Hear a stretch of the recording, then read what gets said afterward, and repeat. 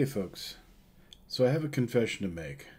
For the last year or so, I've been seeing another machine.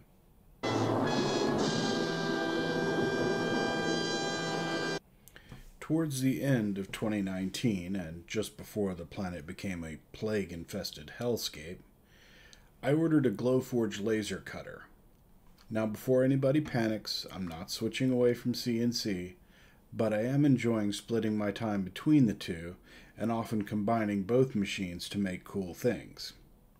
One thing I've noticed is on the forums for both Shapeoko and Glowforge, each platform has a certain curiosity about the other platform, its problems or its benefits.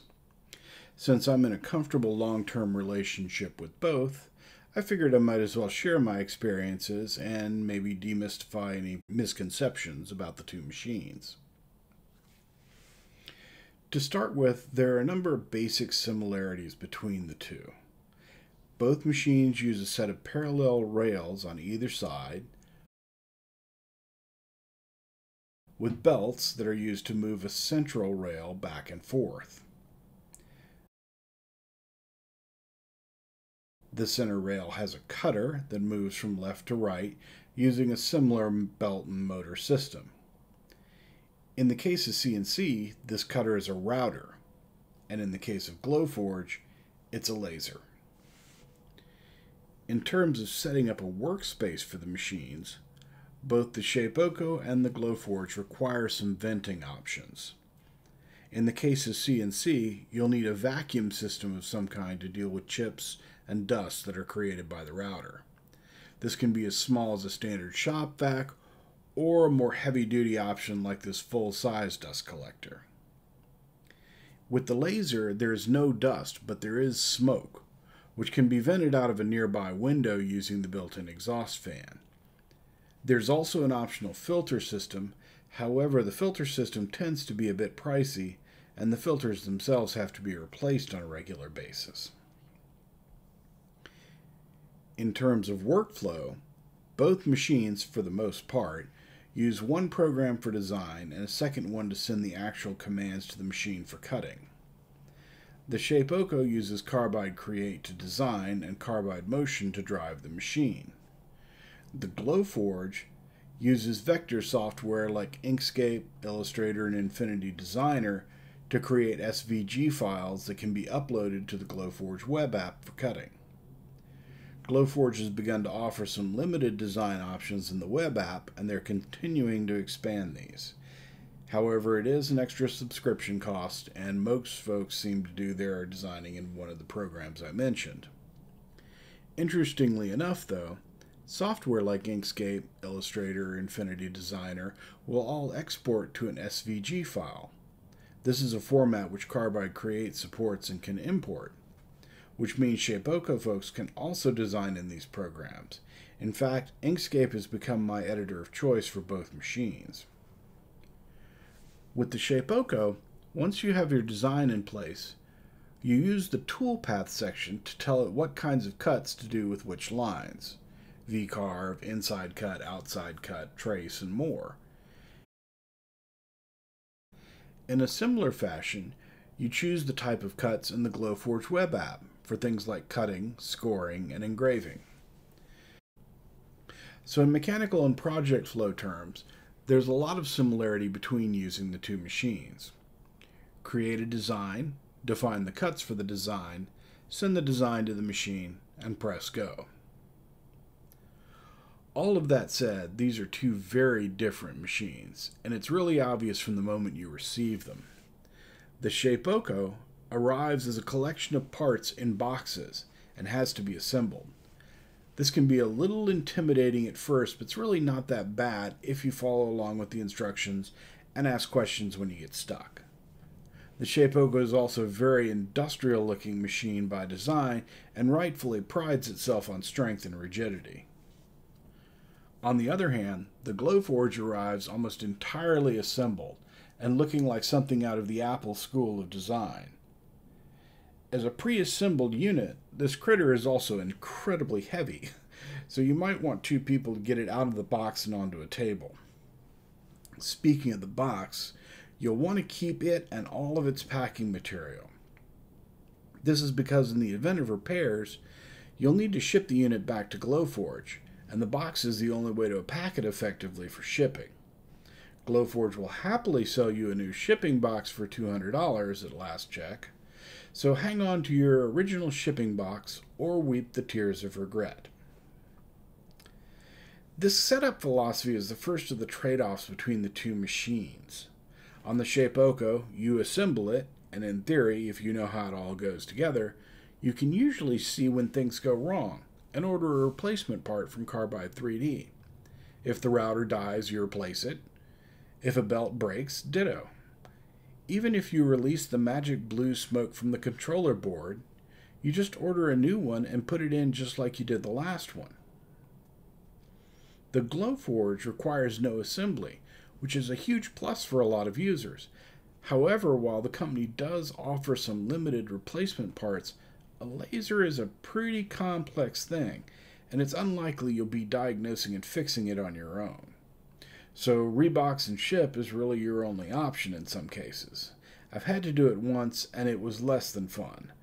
That said, it got fixed, and it works fine now. While the setup may seem a bit daunting to some, I think I give the Shapeoko the nod in terms of setup, strictly from a long-term maintenance standpoint. When you build the machine, it's just easier to see what goes wrong with it. And the Glowforge can be a little bit of a black box in terms of diagnosing issues. So, points to Shapeoko on this one. Once you have things set up, it's time to make your first project. The Shapeoko starts you out with its version of Hello World, which is using a Sharpie zip-tied to the front of the router to draw the Shapeoko logo on some paper. While this is a fun little startup project, it really doesn't teach you anything about the bits and the cut settings you're actually going to use on a daily basis. And I would love to see Carbide 3D take some cues from Glowforge here.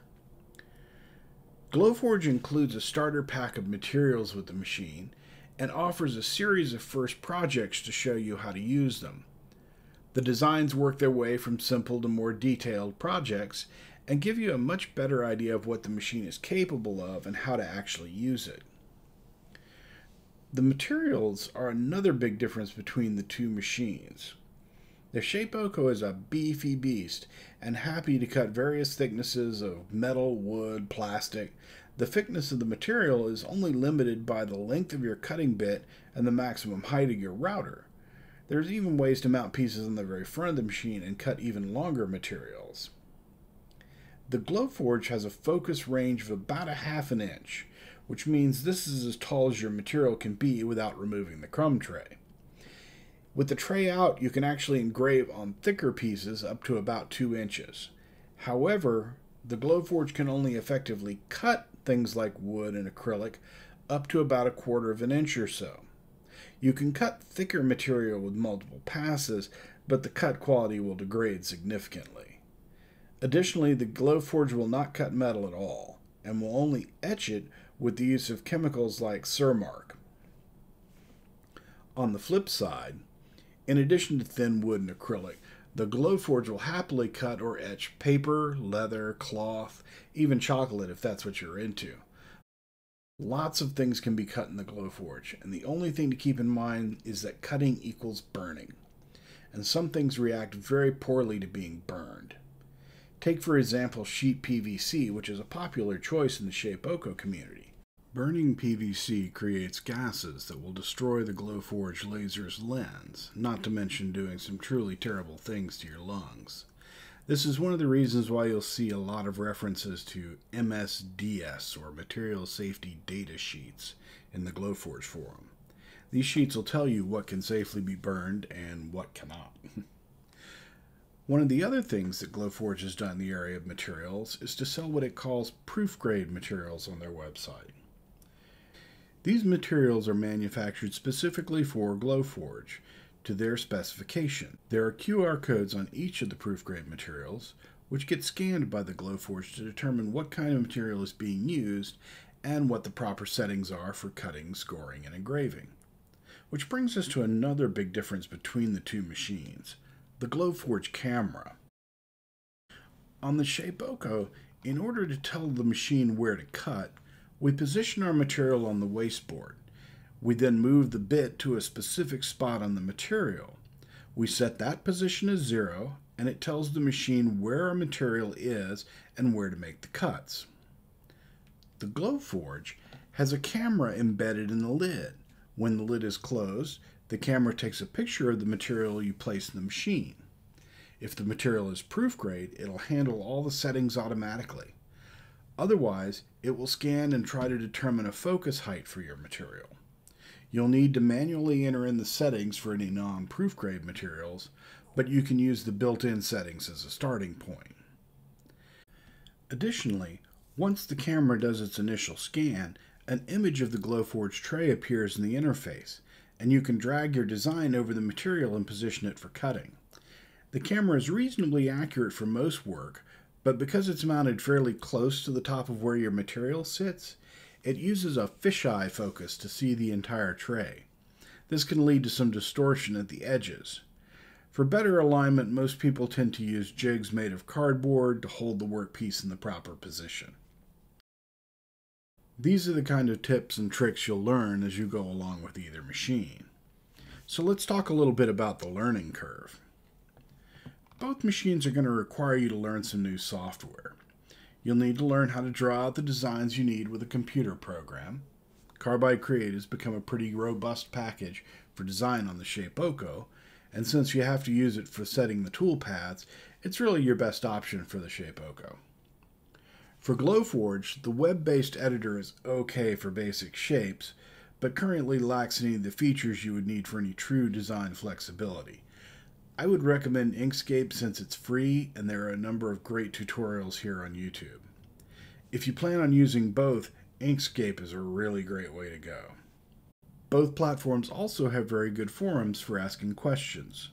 I would always start out by reading posts and searching for answers to your questions. If you can't find the answer you need, then ask. Without fail, the most common question in either forum is something like, what settings do you use for this or that material? You'll see this as things like feeds and speeds on the Shapeoko forum, sometimes zips and pews on the Glowforge forum. The answer to both is always the same.